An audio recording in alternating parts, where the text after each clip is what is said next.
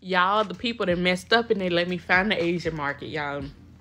So let me show y'all some of the stuff I got. So I found some Dungeness crabs. It was 2 of them in there, and they were like $24.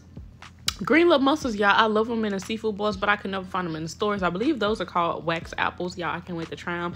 And then I found some bean sprout, y'all. And then some enoki mushrooms. I've been looking at those for years and I couldn't find them. And then Chinese broccoli. I have to see what I could do with that. Some Vietnamese eggplant. Y'all, I found some goat meat. Okay. And then I found some okra, y'all. I did get some beef tendons as well, and some pork hawks or whatever, y'all. That was some basil and cilantro. That's some dumplings, some kimchi, y'all. And they didn't let me find some pho noodles. I'm trying to make me some pho, y'all, so stay tuned.